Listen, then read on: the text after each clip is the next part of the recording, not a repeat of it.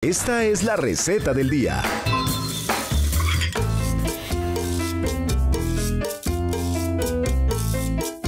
Bienvenidos todos, mi nombre es Andrés Mora y hoy estoy aquí encantado de la vida, volviendo a cocinar una vez más aquí con ustedes, segurísimo que de golpe también ustedes van a poder hacerlo en sus casas. Hoy vamos a poder hacer acá una preparación familiar, una preparación de sabores como de abuelita, de mamá, que es la famosa ropa vieja, esa carne de Antioquia desmechada que va con un guiso delicioso, que al final va con un poquito de ese huevo batido que le va a dar como la característica, que por eso le van a llamar ropa vieja, la pinta que va a tener, y la vamos a acompañar de unos patacones costeños pequeñitos, muy crocantes, que vamos a aprender a hacer hoy acá. Conozcamos los ingredientes de la receta del día de hoy.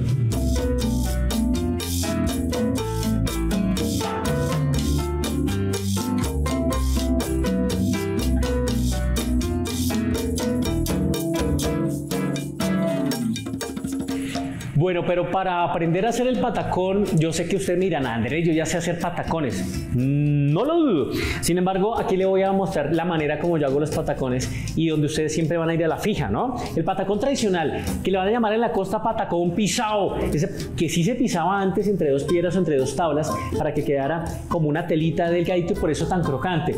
Hoy vamos a hacer el mismo patacón costeño pisadito, pero con una tortillera, no en el piso, y les voy a explicar cómo lo logramos. Es la primera parte. Ahorita más adelante vamos con la carne, con el guiso, con todos esos sabores.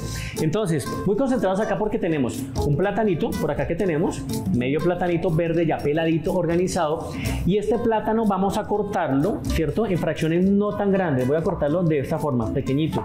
Aquí está, mire, todo lo que le rinde realmente a un plátano. Maravilloso. Ahí entonces voy a ponerlo por acá en esa espumadera y lo voy a llevar directamente al aceite. Acá va a venir la técnica del día. Permítanme, le explico algo con el aceite. Pasemos acá. Llevémoslo al aceite, que se vaya cocinando ahí lentamente. Ahí vamos. Perfecto. Vamos a bajarle un poco la temperatura a nuestro aceitito. Ahí estamos. Bueno, el tema del aceite es lo siguiente: la temperatura que debería tener para hacer una fritura son 180 grados centígrados. ¿Cómo lo puedes medir en casa? Con un termómetro digital es la manera más precisa. Alguna vez lo he dicho, que si tú dejas caer un pedacito de plátano ahí al aceite y si flota en menos de 5 segundos, ahí está, pero si no flota, sino que se mantiene arriba, se está quemando, pero no es una técnica eficiente. Lo mejor es un termómetro, 180 grados, aparte que los termómetros se pueden conseguir hoy muy fácilmente. Entonces, acá lo que procuramos es que la primera fritura, que no va a ser fritura, sino que se va a llamar confitura. La confitura va a ser 80 grados, 90 grados, donde el aceite está caliente, pero en la mitad. Ahí vamos a cocinar nuestro patacón. Vamos a dejar por 5 o 7 minutos, dependiendo de la cantidad del patacón y el grosor. Luego lo vamos a retirar y luego nos vamos a ir a la segunda parte de la cocción, donde el aceite sí le vamos a subir la temperatura hasta los 180 grados. Mientras eso va pasando, porque el aceite tarda unos minutos, vamos a aplastar el patacón con la tortillera o con dos tablas, como ustedes quieran, hasta que lo tengamos delgadito. Después de que esté bien delgadito el patacón, en la costa le van a poner agua con ajito y sal. Hoy lo vamos a hacer así, va a quedar increíble. Después de pasarlo por agua, por ajo y sal, que también se le puede poner vinagre o zumo de limón, pues nos vamos directamente a la fritura y ya está. Eso es el procedimiento que vamos a hacer el día de hoy. Hay maneras, esa es una de las formas, la que tú tengas válida, pero hoy esta es la manera con la que vamos a hacer nuestros patacones. Entonces echémosle un ojito a ver cómo va esto. Obviamente le va a faltar. Entonces, mientras los pataconcitos, mientras los plátanos, porque todavía no es patacón, se van cocinando lentamente, me voy alisando entonces para explicarles en un ratico cómo hacemos nuestra ropa vieja con ese guiso de locos.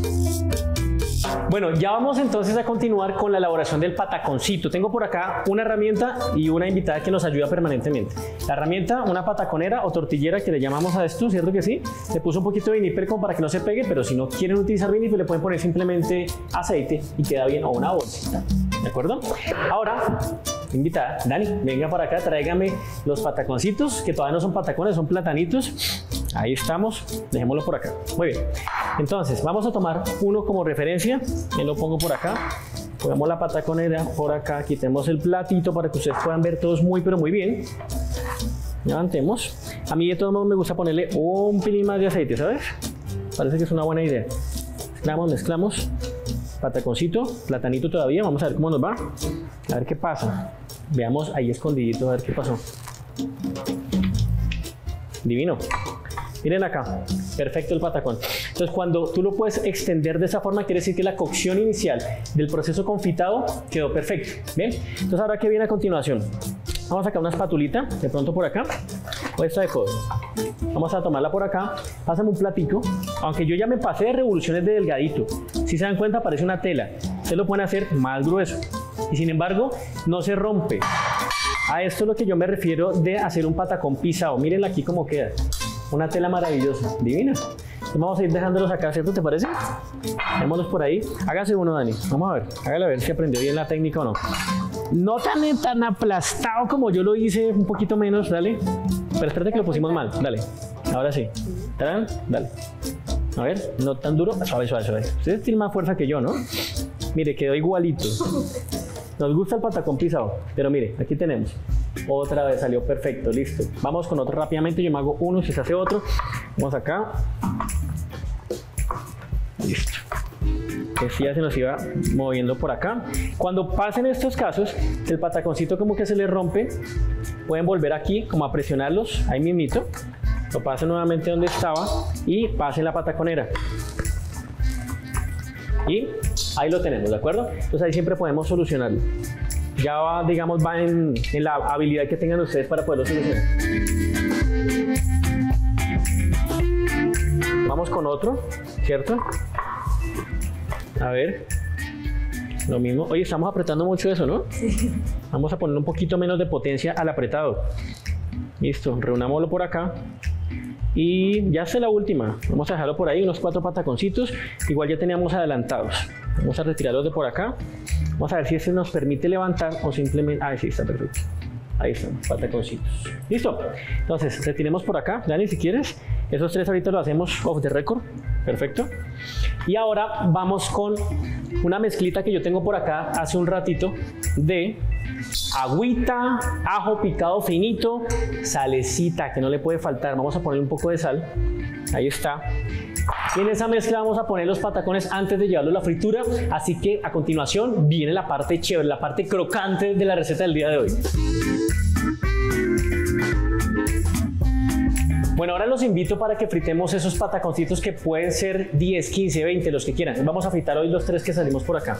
Recuerden que hice unas telitas de patacón, mejor dicho, la cosa más delgadita del mundo. Entonces me puse de extra delgadito. La pasamos por la mezcla de agua con sal y ajo. Y luego nos vamos a fritura y va a sonar duro. Tranquilos. Ese es un buen sonido, ¿verdad? Dejémoslos ahí, que se vayan fritando. La recomendación del chef, ¿cuál es?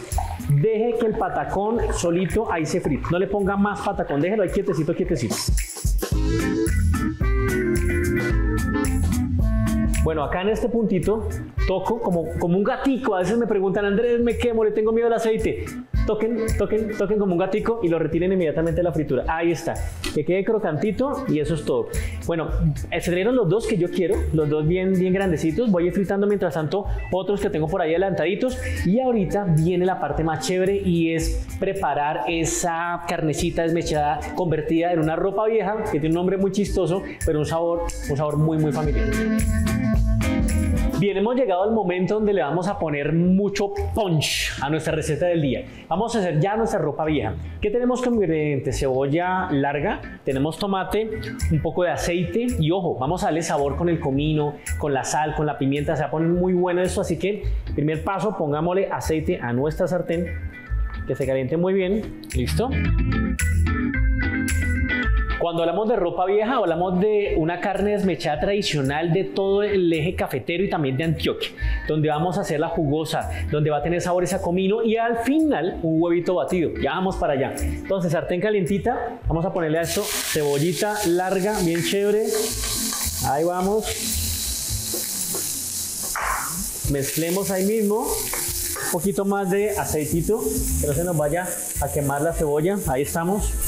Perfecto. Muy bien. Apenas la cebolla esté cristalizada, como en este punto, vamos a ponerle el tomate. No quiero que se me vaya a caramelizar demasiado. Voy con el tomatito. Buenísimo. Tomate con piel, sin piel, Ya van gustos, pero soy más de los que prefiere quitarle la piel al tomate y la semilla. La semilla nunca la boto. La semilla lo que hago es que la voy a licuar, la cuelo, saco ese zumo del tomate y lo utilizo para hacer un guiso, así que no se pierde absolutamente nada. Bien, ahí vamos. Cebollita, el tomate, dejémoslo que se cocine un ratito. Mientras tanto, que se vaya cocinando, les voy hablando de la carne que utilizamos el día de hoy. Acá tenemos entonces carnecita desmechada de un corte llamado pecho. Bien, se puede utilizar pecho o también se conoce, o también pueden encontrar palomilla, sobre barriga, pero yo prefiero que se haga con pecho. Tiene un sabor, una textura sobre todo como mucho más consistente. Ahora, con el tema de cuánto tiempo de cocción, viene otro dato importante. Por cada kilo de carne, después de que la olla express pite, porque nos toca en olla express, por tema de tiempo, también se pudiera en olla normal, pero se tardaría 6-8 horas. Pero por olla express, apenas pite la olla, lo dejamos 1 hora 30 minutos. Temperatura mínima, ojo, que no se vaya a evaporar. Y ahí ustedes van a tener este producto como el que tengo acá. No le boten el líquido de la cocción, porque este nos va a ayudar también a darle sabor a nuestro guiso. Sigamos acá. Entonces tenemos la cebollita larga, tenemos el tomatito. Ahí va. Ahí se está haciendo divinamente. Ahora le vamos a poner, ya en ese momento, vamos con nuestra carne. De una vez. Mire qué buena pinta tiene esta carnecita, bien rica. Así como uno la ve, uno dice, bueno, eso le falta como más vida, ¿no? Le vamos a poner más vida en un momento, ya verán.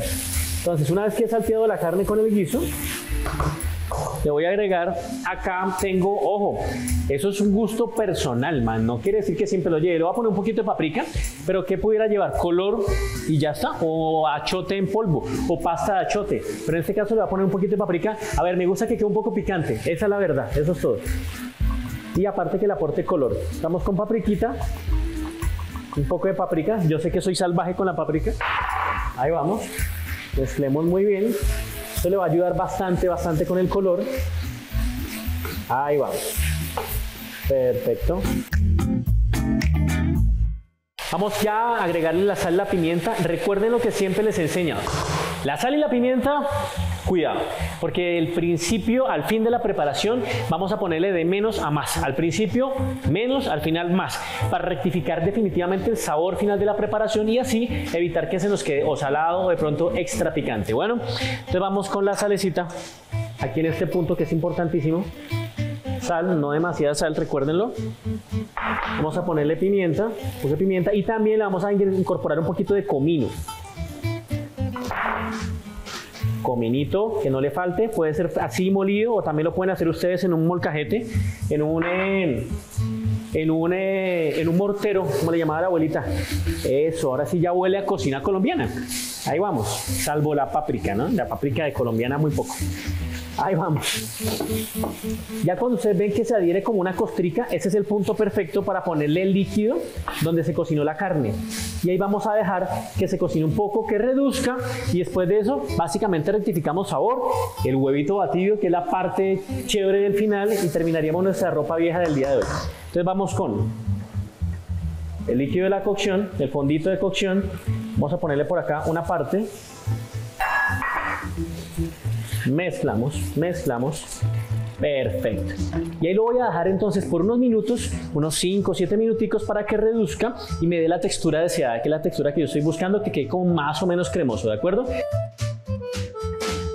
Bueno, acá terminamos de ponerle líquido de la cocción de la carne.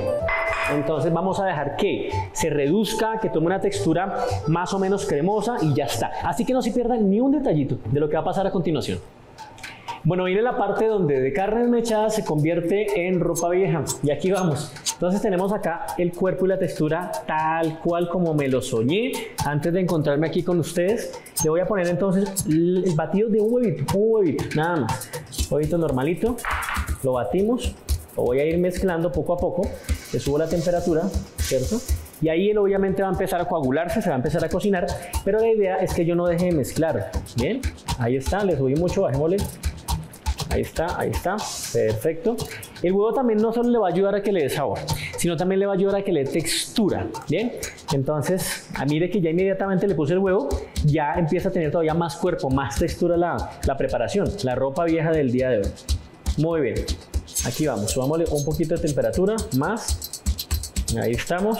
De sabor, ya está, ahorita lo probé, un momentico, está perfecto. No le voy a poner ni más sal, ni más pimienta, ni más comino.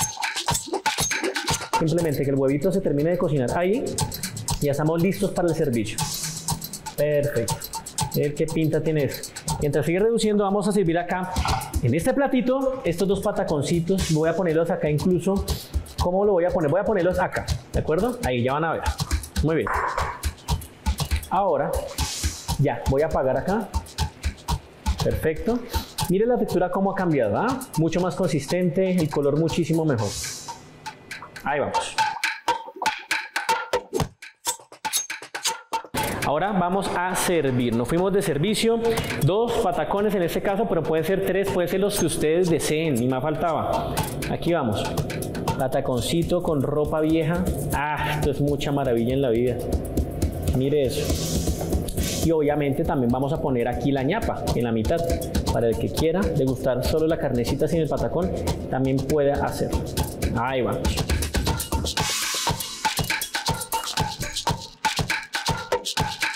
Y esto es un plato fuerte del día, es un almuerzo que de alguna manera sí es saludable. El tema de la fritura es saber fritar, lo hemos dicho y seguramente lo seguiremos diciendo. Y ya está, carne, vegetales, condimentos naturales, un patacón, 2 patacones crocantes de la vida, eso es todo. Ropa vieja para todos ustedes.